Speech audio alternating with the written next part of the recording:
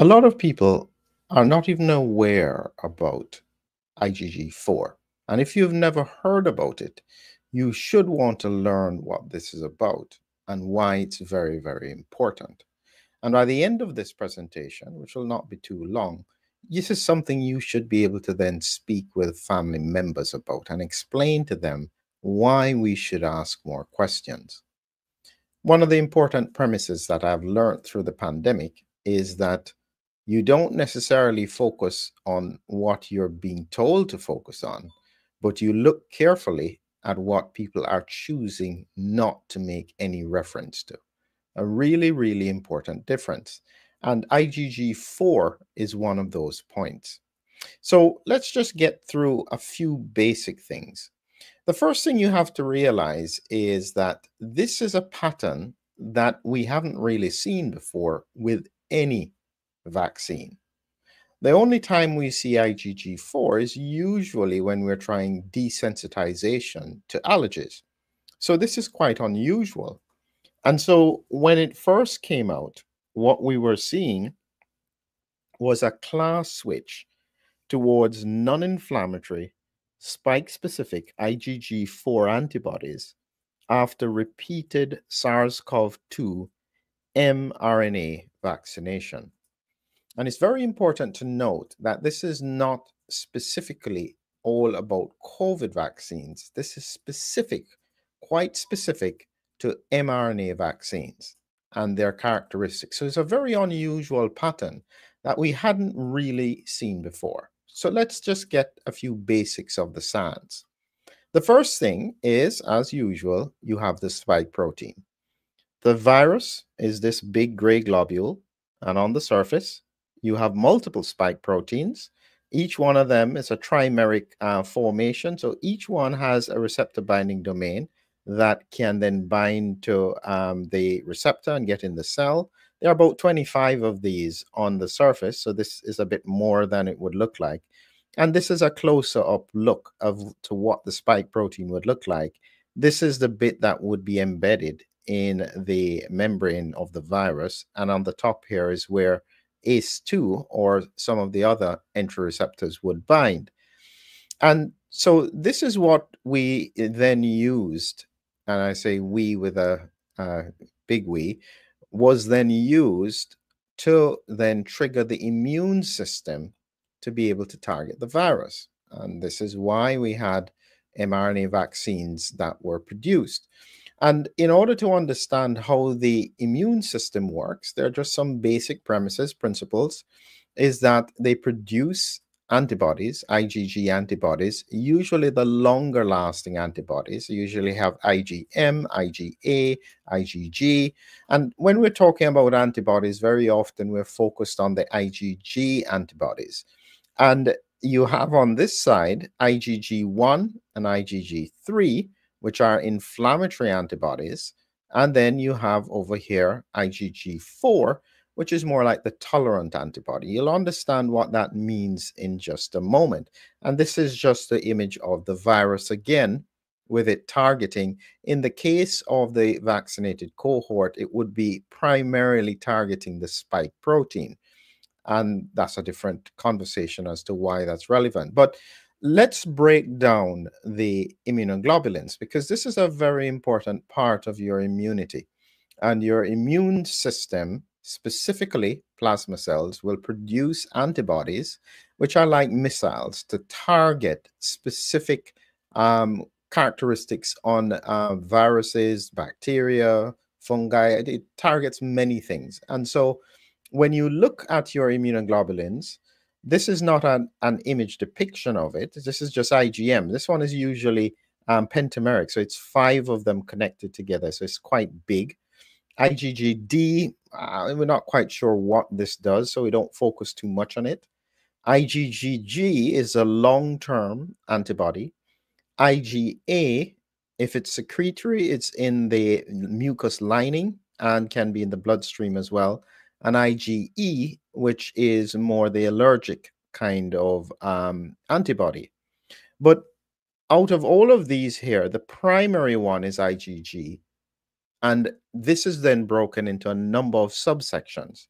IgG1 IgG2, IgG3, and IgG4. And to simplify it, forget about IgG2 for the time being. We'll not talk too much about it. But IgG1 and IgG3 are the primary antibodies that trigger inflammation and cause your immune system to react. Conversely, because of how the body works, it always has a balance, and the balance is IgG4. And we oftentimes describe it as the immune tolerant antibody. And you'll understand why it's important in a second, because your immune system can overreact. And so the typical or the classic example of IgG4 is with, say, a beekeeper. You know, he's dealing with bees. Even though he has covering, he can get stung quite often. You don't want him to have very severe responses to the bee stings. And so in this case, the immune system will recognize, okay, he's being stung all the time. We don't want to overreact to it. And so therefore, the immune system will then suppress the immune response with IgG4. And that's a basic premise, because as I said, in the context of everything is about balance in terms of immunity and health. You don't want too little, you don't want too much. You're trying to get everything just about right. And so IgG4 has an important place in balancing some aspects of the immune system. It's just that who thought it would be related to vaccines, where we want to stimulate the immune system against a future pathogen?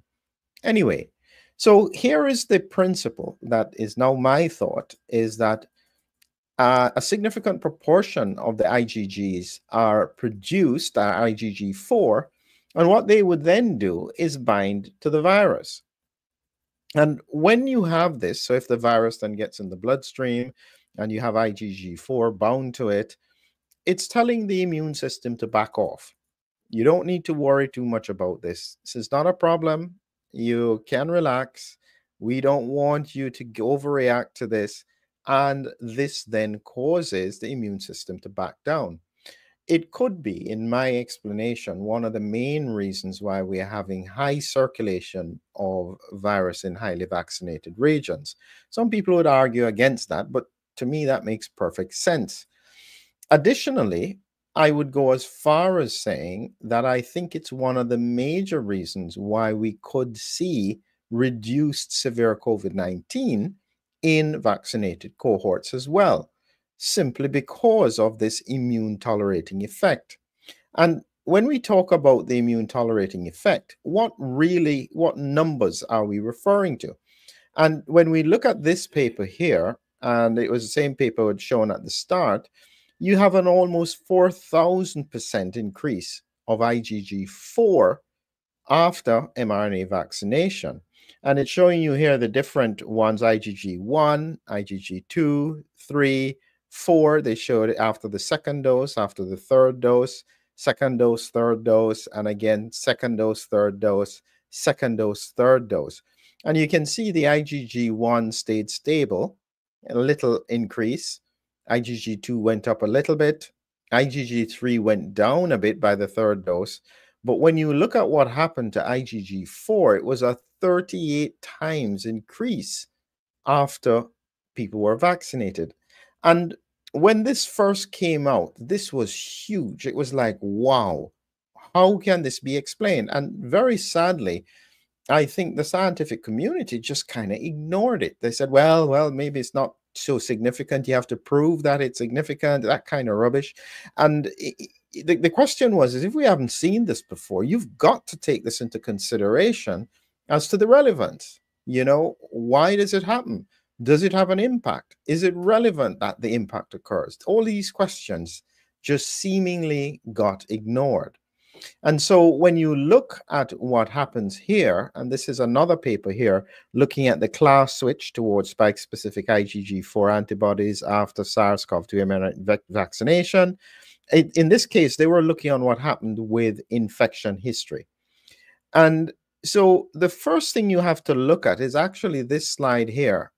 And when you're looking at the colors, blue means IgG1, orange means IgG2, gray means IgG3, and yellow means IgG4. Okay? This is what happens after someone just got COVID and they're convalescing. And you can see that the majority of their antibodies are blue, which is IgG1, which is what you would expect, 90%. There's a tiny fraction, 1%, that's IgG4, some IgG3, and a tiny amount that's IgG2. This is natural immunity. And as I said, because I trust the immune system, and this is just my perspective, I think that anything that has been God given is likely to be of superior standard than anything we can do. That's just my paradigm. It may not be the same for other people. I always look at what happens in natural immunity to try and judge the relevance of what happens beyond. And so when I use this as a baseline, then we look at the situation where someone was already infected and then had mRNA vaccination. And in that case, it drops to about 88% from 90. That's still not bad, but you can see immediately 9.3% of the antibodies are IgG4. So there's a very clear shift straight away, even in somebody who has been convalescent and then vaccinated. And again, I make the point, as I said, because I trust natural immunity. If somebody had natural immunity, I still don't understand. Maybe I'm slow. I just don't understand why they would need to be vaccinated. We don't do this really for any other disease. Maybe COVID is special. That's why it was done. I don't know. As you can see, hopefully you pick up my sarcasm. Anyway, going back to the information here, when somebody had mRNA and then got an infection, only 50% of the antibodies are IgG1. 41% are IgG4 tolerant. Tiny amount are IgG3, a little bit more are IgG2. So that's very important. So meaning that if somebody had the mRNA vaccination, and that's a significant proportion of the population, then they got an infection, your anticipation would be that almost 50% or 40% of their antibody count would be tolerant antibodies. That's very significant. When you compare it, as I said, when you think of the convalescent where 90% are IgG1, in this case, only 50% are IgG1. So their immune system is shifted towards tolerance. When you then look at mRNA with no infection, or then you see 50% again IgG1, 45% here is IgG4. Now, they did compare it to the vector vaccines, and they still had an IgG4 impact, which is 16.6% compared to 45%. And so part of the reason is the spike protein, because in both cases they're using the spike protein.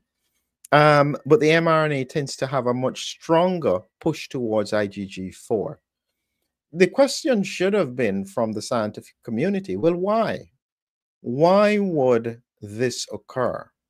And that's fundamentally because the spike protein, as indicated by how the immune system responds to it, the immune system tries to avoid the spike protein. It's a really interesting thing when you look at what the immune response is after natural infection to COVID.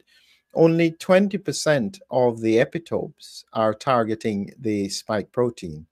Very often, a large proportion of the epitopes are targeting other parts of the virus, not the spike protein. And additionally, if you weren't aware, you can't get long-lived immunity to the spike protein. The immune system literally refuses to remember it, potentially because of the reactions that can occur. So from every angle, it seems that the immune system is having issues managing the spike protein. So the question you may ask is, well, what's the relevance of this? Well, here is where I think it becomes complicated. You have at the moment where people are not responding adequately to infection and they are getting viral dissemination throughout the body. And the virus is then infecting the endothelial lining, the kidneys, the gut, the brain. And because the immune system is in tolerant mode, it is not actually dealing with the infection. So, my question is, if the immune system, because of the production of IgG4, was blocking or reducing a cytokine storm, what happens when the IgG4 levels fall? When they go down, do you have a rebound response where you have a worse cytokine storm? Now, what a lot of people don't realize is that we recognize the cytokine storm in the first part of the pandemic because it affected the lungs. And if you can't breathe, everybody notices. And so when you have a lung cytokine storm, it's very obvious. But what happens if it's a kidney cytokine storm, a heart cytokine storm, a brain cytokine storm, an intestinal cytokine storm? Suddenly it gets very difficult to pick up. It's not so easy to work out. And this is part of the reason why I'm concerned is that if we are not careful, if we don't understand this point about a rebound hyperimmune response involving other organs, a lot of people will be sick. We don't know what's going on, and we don't recognize that it could be an ongoing cytokine storm just affecting a different organ in the body. That's where medicine gets really complicated. And the reality is that if we don't figure out ways to address this, or if we don't actually focus on this properly, we will not be able to find ways to mitigate it. So, for those people who are interested in understanding more, make sure you look up this course, Spike Detox. Does everyone need one?